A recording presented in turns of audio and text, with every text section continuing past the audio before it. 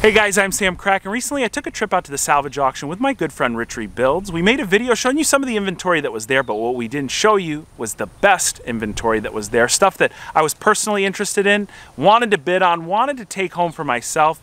And sometimes when we film these videos, it's a few days out before these cars go up for sale. Sometimes they're already sold. Sometimes it could be months before they come up for sale. But of course, when you want to bid to win, you got to play with a poker face. So I left a few of these lots out of the original videos so we could keep them quiet. Until now, these lots have sold at this point.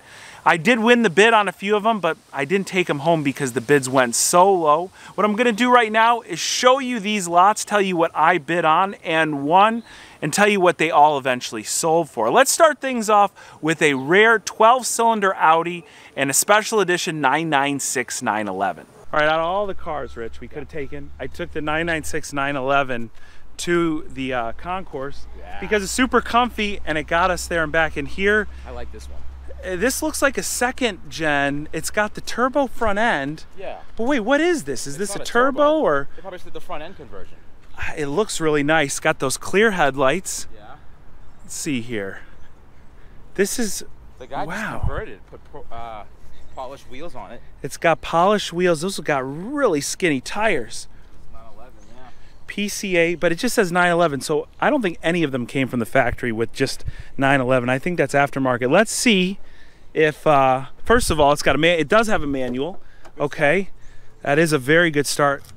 Oh look, power. All right, we're popping the engine here to see what sort of engine it's got.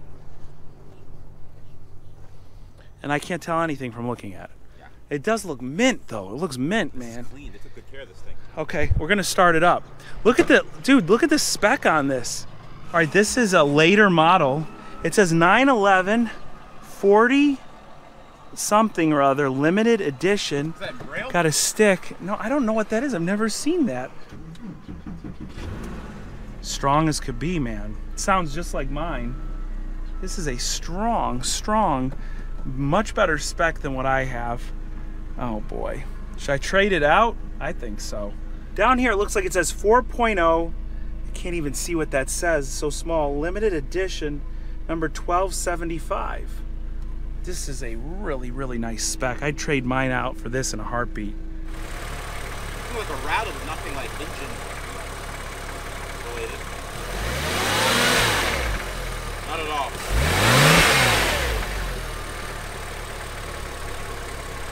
Yeah, it's the IMS bearing. Sam, you can't save them all. You can't, but this doesn't look like it needs to be saved. This looks like somebody's car they're just trying to get rid of. Yeah. Hey, maybe we should contact... No, we buy from the salvage auction. You get the best deal. Are you nuts? You play with that. See, at the auction, you could play with the poker face, right? So even though this could be like, let's say, a dealer's car, we've checked it out. I know that this is something that's pretty decently solid as far as I could tell. And then we bid, and we're behind a screen, right? They don't see who this guy is. We go back and forth a little bit, and they just hand the title over, man. That's why I like, look, I've bought a few dealer cars, as you've seen. You saw one delivered recently. I did, yeah. And you could get an incredible deal on some of these cars that have, let's say, moderate issues or like small issues. So this one for sure is real nice. These are a nightmare to work with, but it looks so good. Let's see, I see it from a distance here. Is it in good shape or is it wrecked? It looks decent, man. I mean, the front end hit a little bit, but no airbags went off. This is a, shit, I almost just died. Look at this. Look at this, man. Look at this big girl. Isn't she a big girl? Rich, let me tell you something. I've been talking about the small engines that come in this car. Oh my, oh boy. You got the executive, the TVs, and the headrests. Ooh, you smell it? Ooh. What does it smell? Oh gosh, doesn't smell very good at all. That flood? That What's is that? Flood, yeah. Oh no, don't tell me that. Flood on a 12-cylinder, Rich. Rich, you'd be a brave man. I'll do it, I don't care. Ooh, yeah. It's got that little bit. I mean, it's not... See, there's some stuff you could do to kind of repair things. I like this one. But it's got a hit. It's got a hit. Well, yeah, I mean, what do you think? It was just here just cause? No, but I mean, it's strange because it does have that kind of wet, moldy smell. Oh, look at the dash. Oh, Louisiana. no. Yeah, see, look, the dash is coming apart. Yeah. I think this car is dead. Hey, could you imagine if you brought... And you're an electrical guy, Rich. I am. I know how to do this stuff. And the 12-cylinder, it's like that thing wants that thing must cruise. Yeah, I know, it's true. But no, I'm saying nobody wants it, so it gets you a good deal on one. Rich, Yeah. the electronics are just done on this car, I know, but it looks so pretty though. It's a big car. Man, look, the interior conditions like really nice. Look at the door cards. The door cards have this like Alcantara. They got these metal speaker grills, stainless trim. Someone was fishing for some stuff for sure. You smell that? Oh, it smells like mold. Yeah, no, I'm all set. Maybe next time. After doing a little bit of research, I figured out that the 911 you just saw was a special 40th anniversary edition car. These are pretty unique cars with a little bit of a cult following. It's basically like buying a C4S, but I believe without the 4 part. Anytime you see a 4 on the back of a 911, it designates that it's an all-wheel drive car. This had the power of an S, so about 40 or 50 more horsepower than your base 300 horsepower 996, but it also had the performance pack upgrade, which was super rare to find on any 996 911 that wasn't a turbo model. It had wheels that were unique to this car and every single interior upgrade you could imagine, including nav from 2004 or 5, which is super old and dated, but a cool car nonetheless, and I won it for only $7 grand, which was obviously way too low. The seller wanted $20,000 for it. I think is really full price for this car, which retail sells between about $30,000 and $45,000 with the clean title. This one had a salvage title, of course, but for a car that looked like it was repaired appropriately, sounded mechanically strong, I think the perfect mark on it would have been $13,000 to $15,000 all in. And it would have been perfect for me because I have a 996 911. It's a little bit older with a few more miles. I would have loved to sell mine for around $11,000 to $12,000 and take this one on for a little bit more. It would have been a great upgrade. A cool car, a unique car that has a little bit of a history to it with the special edition. Of course, it's been rebuilt. And, well, it didn't happen. You can't win them all, and that's totally fine because we won another Porsche, which we'll be talking about in just a moment.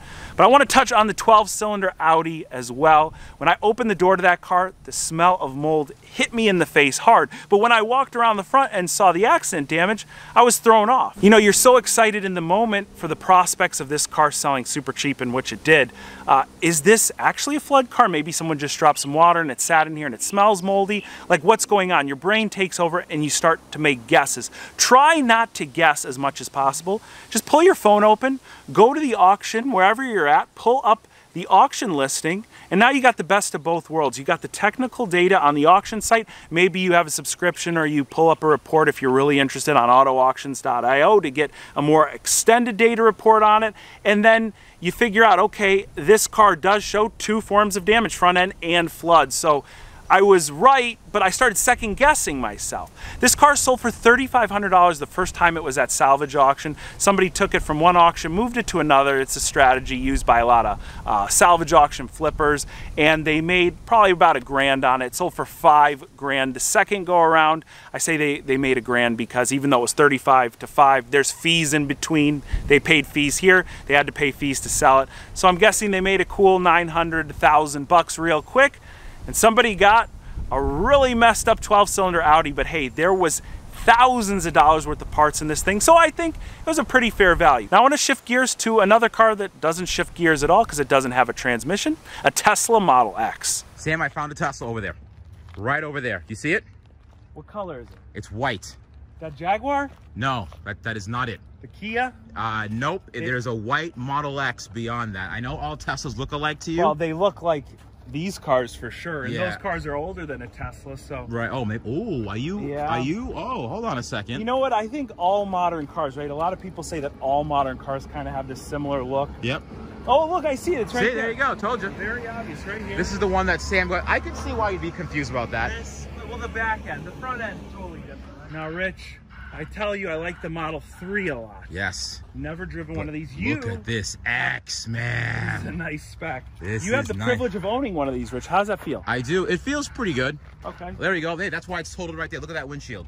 It's all cracked up. There's several cracks in the windshield. How much is one? I don't know, maybe like $1,500, $1,600. That's it? Yeah, about that. And I'm saying, guys, I say that's it. Okay, a normal windshield on this right here. Yeah. Under $100, you get someone to install it. Maybe you're talking a couple $100. If you're paying out of pocket, this, just look how long this spans. It's a huge windshield. It goes to the top of the car. It goes all the way to the top of the car. So when I hear $1,500 for this, I think that's, if Rich is telling the truth, a decent deal. on a Ferrari, Lamborghini, you're talking 4,000, 5,000. I don't think it's that much. Maybe I am wrong. I will fact check this, and if I'm wrong, I will edit it out of the video. That battery? I'll show right here. Push it right there. Right there. Hold on. Oh. No, it's dead. I'm looking. The white interior, the carbon, it's got a... Rich, are you okay? I think I have... Oh, no. No, I hope... I don't want to say it. I don't want to say it. I'm not going to say it. Sorry. Obviously, there's blue tape right here. But wait. It's exactly. I think the window... is just down. Maybe it died. The window couldn't go back up. Hold on. Okay, so wait. This door might have actually been disassembled at a body shop. Yep. Or, I mean, the glass is probably out of it. And you can see the trim is all missing and the glass right here is cracked. Yep. We keep going. Oh, is it the back? Is it the back? A little bit, a little bit. Oh, this is not bad. This is not. This is actually... Oh, actually... it's a 75D. There's nothing wrong with that. Oh, boy. There's nothing wrong Next with car. No. Wait, come back. Okay. This is very similar to what happened to the Tesla that Alex and I had. I say similar, it was hit more from underneath. Yeah. And pushed up probably a little less than that. This is an easy fix, man. You pull that bad boy out. You say that, Rich. Yeah. Rich and I had an argument over this. I personally would like the idea of pulling this out. But it does have this quarter damage right here. You could pull that. You could pull it and repair it. No, you could. Go to a paintless dent I repair don't guy. think PDR is going to be able to do this. I'll tell you one thing right now. The charger is right here. The master charger of the vehicle is right here, and there's a lot of electronics in that lower corner, so that might not be a great thing. See, and that's the sort of stuff that I don't know when it comes to these cars, that I look at it. Personally, I'm all about a repair to this, not replacing the quarter, not replacing the floor. But I'm sure at Tesla, they wouldn't have it, and that's why this car's total. Have you ever repaired a vehicle in a very unique way that you want to talk about, Sam? I don't like bonding panels, something like that? Oh, yeah. On a Ferrari once. The most unique repair I think I've ever done was on the Audi R8 when we put it up on jack stands. Yep. And we pulled the car using its own weight on jack stands. Yep. I think it worked. I've put thousands of miles on the car, knock on a Tesla here. Yep. But it's been great, and I've got a bug eating my ear. This Model X actually isn't that bad at all. There's really only a little of the rear quarter panel damage right there on that side. The interior is super nice. It's a white 6-seater car. The interior looks flawless. There's white and carbon fiber. There's no dings or dents anywhere around the car whatsoever. Only thing is the windshield is cracked, which kind of stinks. This side of the car is almost perfect. The wheels are in great shape. There's no tears or cuts. The car is dead. Doesn't open, unfortunately, but I'm pretty sure a jump will get that back going really quickly. And back over here in the rear end, the rear bumper was torn off. It's a 75D. It has the tow package, the hookup for the rear lighting. But this thing looks really good. That's the only damage on this car. This would be a super simple fix if you're looking for a Model X. Make sure you check this one out for sure. With a sale price of near $50,000, I think this car sold for way too much money. Now, new, these cars are over $100,000, but I think the main issue with salvage auction Teslas for now are the major unknowns. Not the unknown in how to rebuild them. It's the, well, how do I even say it? The connected car part of Tesla. If you have a Tesla, it is always communicating with the mothership. And the mothership can send it data, it can send it updates, it can tell the car what to do. So I'm not trying to instill any fear. I don't think that Tesla's going to decide to shut down the ability to use your salvage Tesla. But what it has done in the past and could ramp up is shut off the ability to use certain features in a rebuilt or salvage title Tesla. One of the main features that they've shut off recently is supercharging. And I believe the supercharging aspect of a Tesla is what makes it the best electric car on the road today. So without that feature, you've severely devalued that car.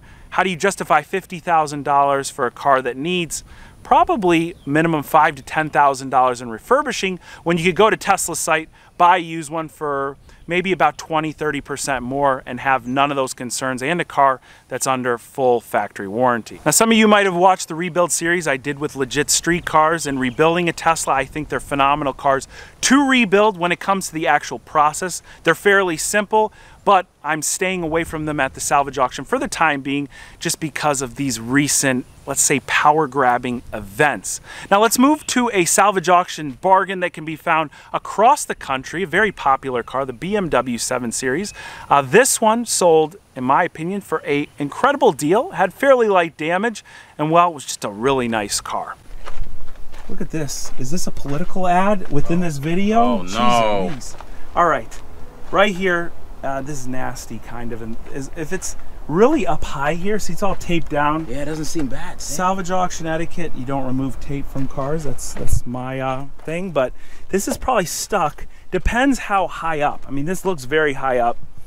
You just want to make sure it didn't push any of the frame in right here. Like probably not. You wouldn't know unless you really pulled things up and inspected. But let's check out, see if there's any deployed airbags. 95,675 miles.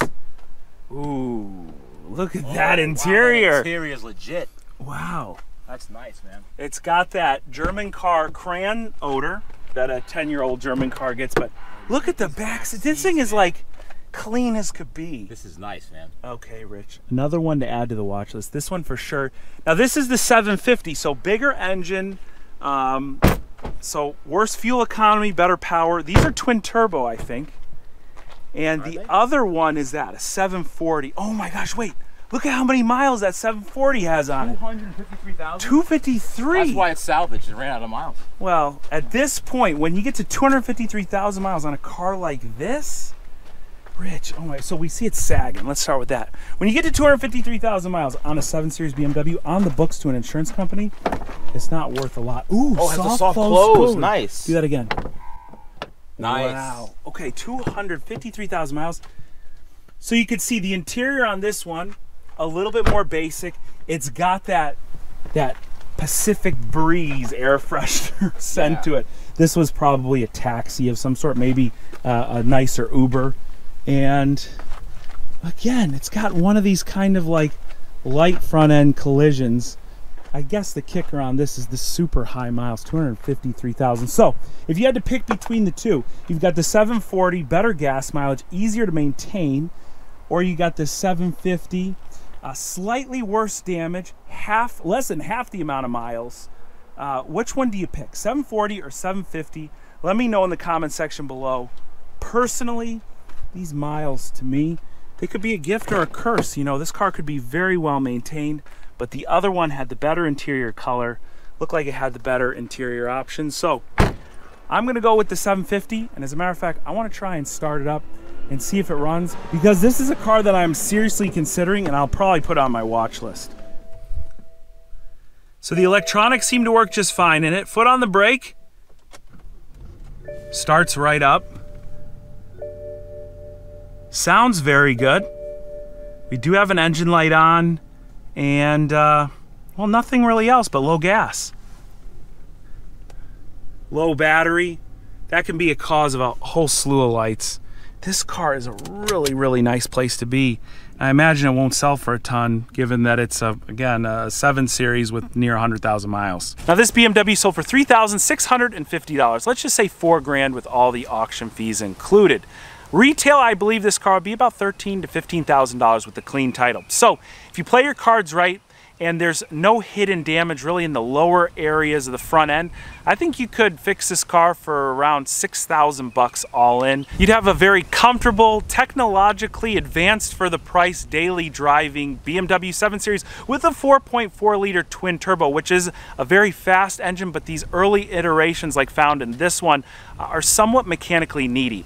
So you're gonna wanna budget a little bit more cash for parts. If you do the labor yourself though, it could be a very rewarding car to drive and to own. And hey, it looked pretty darn clean, so there's a chance that it could have been serviced at the dealership before it was totaled. Now the last car I want to share with you is the one that I really wanted to take home.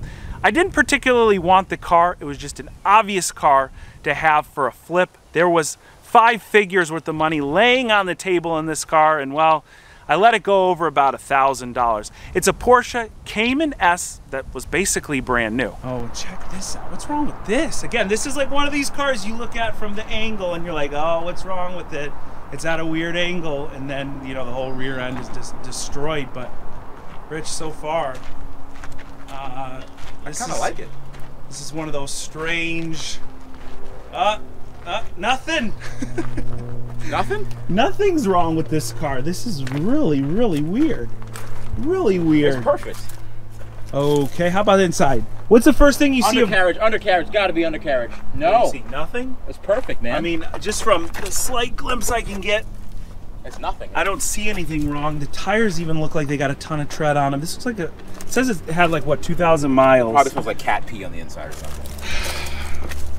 See, if it's not undercarriage, it's flood, right? Yeah, probably smells. So let's see. No forks. Of course, on a Porsche, you never want to do that. Let's open this up. All right, smell that interior, baby.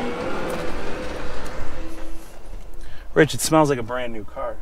Does? I'm not kidding. You take a seat, man. Let me hold that. Hold on. Think I can I fit? want to see if I can see you. Can I see Sam in this car? Should I Sam had a buy this car? first-gen Cayman. Yeah? And how do you fit in it? Decent? this one's way roomier than the first-gen. But wait, my head is hitting the headline. I see the issue. There you go. Why is that headliner? drooping? What is this, a 1994 Camry? Look, 2,924 miles. There's nothing powering on the dashboard. Right. But that seems odd for the headline to be just dragging like that. On a 2,000-mile... What is this? Hold on. We're going to take a quick 2-second break to pull this up online and see why it's here. And then we're going to come right back. And now it's telling me that it's normal scratches and dents, salvage title, no keys.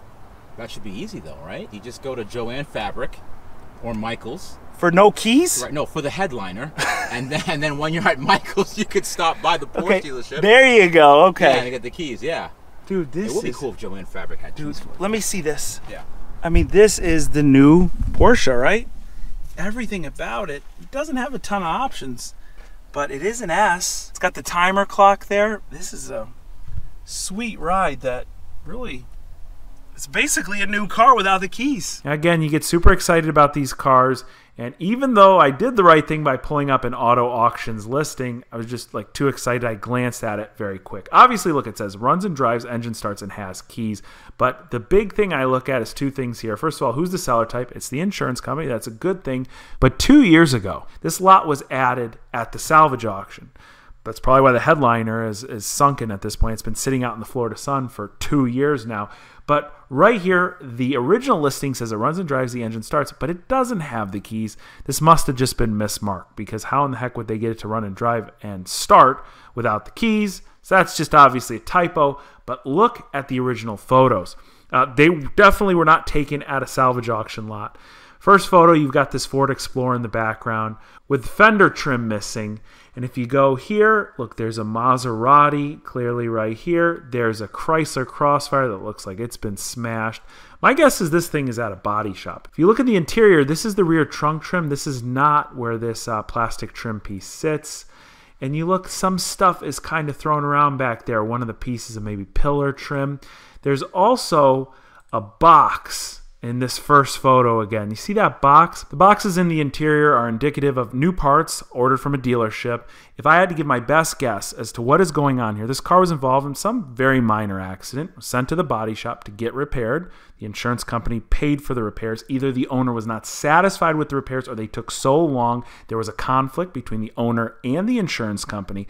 And sometimes when conflicts escalate, there are legal implications. And anytime there's a legal battle, well, those ownership documents, the title of this car, will get held up until all of this is cleared. Remember that dusty old i8 that's been sitting at the auction at least 2 years now? Well, I don't know all of this for fact about this Porsche nor the i8.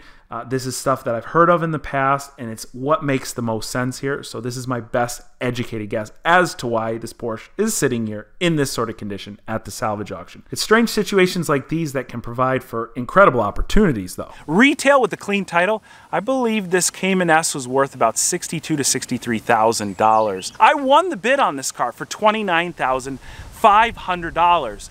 So at about 50% of its retail costs, let's say $31,000 all in, I was sitting in a good place to potentially make, let's say, like $10,000 plus on it. I think if you could prove to the end user of this car that it was never in any sort of accident or flood or anything that compromised its body or mechanics, someone would be willing to buy the car at just a 10 or 15% discount. Now, after winning the car, the insurance company countered me at $33,500, in which I declined. I figured that we were close enough. And, well, they just released it. They didn't. They relisted the car. I bid again, figuring I'll just win it again.